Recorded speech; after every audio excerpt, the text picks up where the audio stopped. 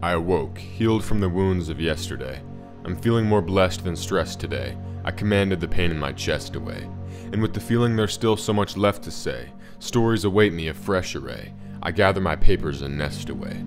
Now I find myself seated before a great lake, reminiscing on life, what it gives, what it takes, while I breathe in the air, living for living's sake. I look out at the blue and recall past mistakes, but they all dissipate like currents and wakes, until they resurface in my chest as an ache.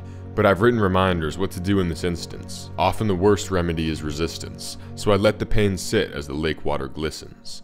I speak my troubles and the universe listens. I lay out my burdens and state all my wishes. I extend my arms toward the birds and the fishes.